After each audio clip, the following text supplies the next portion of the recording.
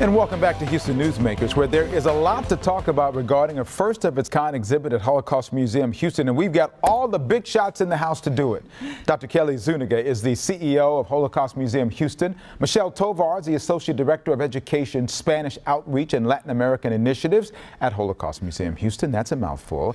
And Steve Velasquez is the Associate Curator with the National Museum of American History, Smithsonian Institution. Thank you all for being here. I don't think I've ever been with the heavier hitting group, but this is a good thing. You know, this is very interesting to me. First of all, the title got me, Bittersweet, Bracero Program. What's it all about? How does it end up at Holocaust Museum Houston?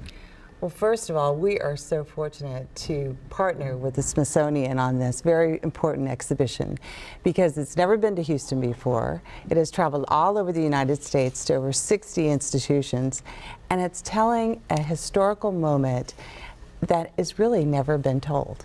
And from the perspective of history and tying it to our mission, where it's so important to fight hatred, prejudice, and apathy, using the lessons of the Holocaust, we really emphasize that type of educational mission. And this exhibition focuses on social injustice and a fascinating story. It does seem fascinating to me, Michelle. I know when I started reading about it, it really is startling how many kinds of things were happening to the, quote, Braceros, people who were, for those who don't know what that is, briefly tell people what is the Bracero Program? What was that all about? The Bracero Program began in 1942 and it lasted through 1964. And so Bracero means, it comes from the word brazos. So it's a man who worked with his arms. So this program was important for us to bring to the museum because it's not told in history, as Kelly mentioned, and it's not taught in schools. So we felt it was very important to talk about this history and in the aspect of bringing it to light to students. And so, Steve, I'm guessing the part of this was that so many people were brought to this country for the purposes of work. Totally opposite from what we hear now. The dialogue is about building walls and keeping people out. Well, the history says it was another kind of entrance, was it not? It was. It started off as a World War II measure, bringing in guest workers to fill in the labor shortage needs in agriculture and railroads. And during the war period, there were thousands of men that came through. In the whole 22 years of the program, they signed about 2.5 million contracts. 4.5 million contracts, 2.5 million men came through that program to work in the fields, work in the railroads. And did many of them stay after their contracts were up? How did that work? We don't have the numbers of how many stayed, how many went.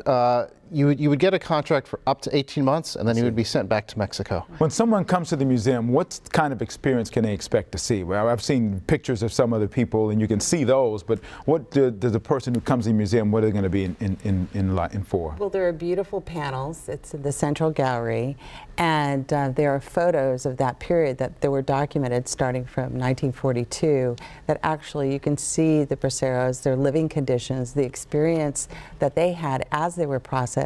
But also it's very sensitive because it looks at the family life and the implications on the family.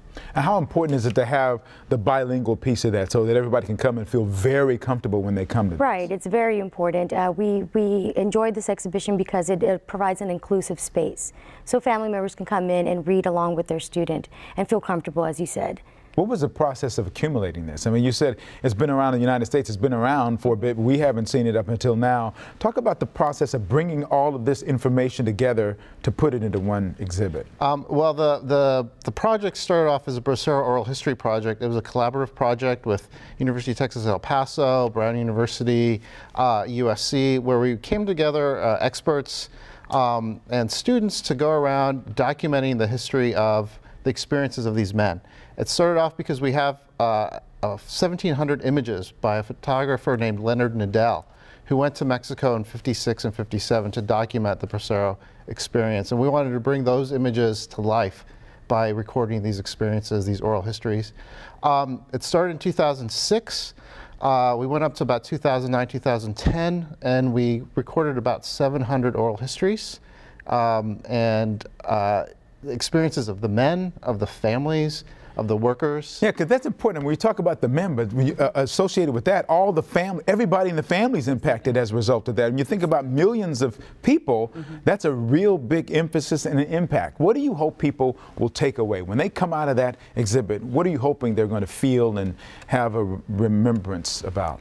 I think it's important for the perspective of how our government and how we treat others within our country. There's a lot of parallels regarding discussions on immigration currently, but the importance of maintaining civil liberties and the fact that human beings and their quality of life and their agreements should be carried forth.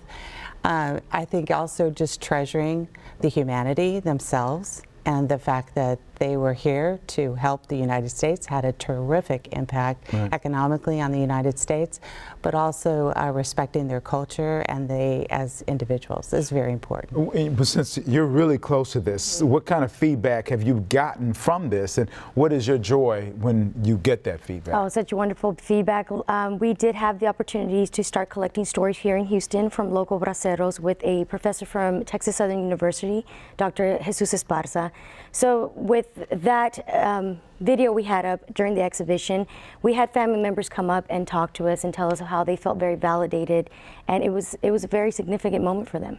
This whole process, and I understand this oral history piece is going to continue in some capacity after the exhibit moves on? Yes, sir. It will be going on through May, so we will be collecting the stories, and hopefully at the end of the time that the exhibit is at the museum, we do hope to feature these stories, the complete stories at the museum for everyone. So for those who don't know, how much is it to come into the museum and be able to see this exhibit? Well, if you're a student and I'm a student of life. Of course.